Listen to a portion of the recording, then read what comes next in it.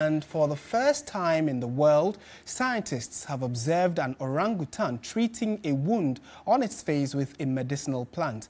In this exclusive report, Portia Gabor speaks to the lead author and cognitive biologist, Dr. Isabelle Laumer, and finds out about the impact of this research on the use of medicinal plants in Ghana and Africa.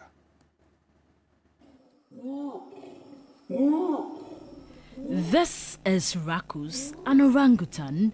In June 22, 2022, he was seen with a wound. 3 days later, he started eating the stem and leaves of Fibraurea tinctoria, a medicinal plant. He spent about 13 minutes eating the plant, chewing the leaves, and applying the plant's juices onto his wound.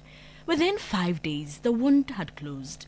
A month after the injury was sustained, it appeared to have fully healed. Dr. Isabelle Laumer, together with Schuppli, led a team of cognitive and evolutionary biologists from the Max-Planck Institute of Animal Behavior and Universitas Nasional in Indonesia to undertake the study. We think that this behavior was intentional because he repeatedly applied the plant sap over and over again for 7 minutes, and then in the end also applied the more solid plant matter on top of the wound. And he also did that for an extended period of time. We don't know if he observed individual innovation or even if he had learned that behavior in the past. So it could be that he accidentally touched with his finger and the plant sap on it. He has accidentally touched eventually his wound. And because this plant has these potent pain-relieving substances, it could also be that, you know, from touching it, that he felt an immediate pain release and then continued with this behavior all over again. The other option is that it's socially learned. And it's possible, I mean, we don't know that the orangutans in his birth area actually might even show this behavior, and he has maybe learned it from his mother or another orangutan, and then later applied the behavior himself when he was injured. The findings of the research is expected to lead new insights into the evolution of self-care and medicine in great apes.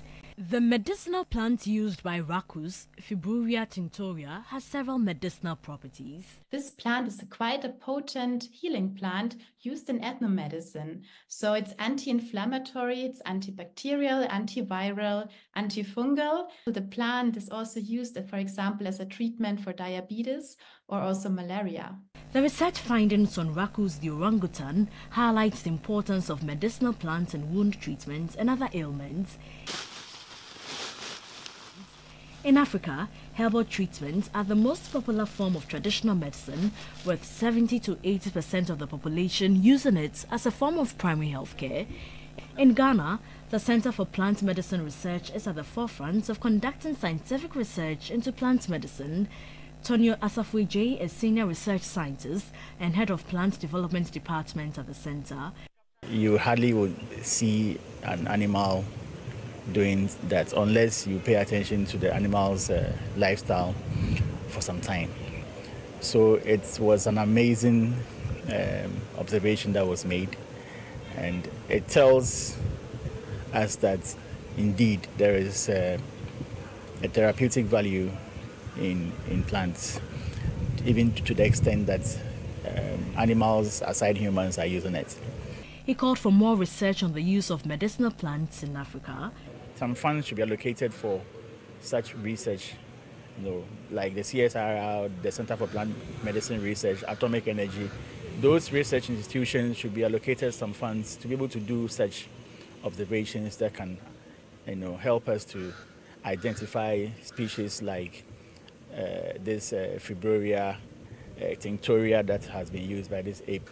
Now that it has been shown by the ape that it can cure or heal a wound, the next stage is to go for this plant. It's going to be like the next Artemisia annua, which now all the malaria-based combination therapies are, it was a derivative from that plant.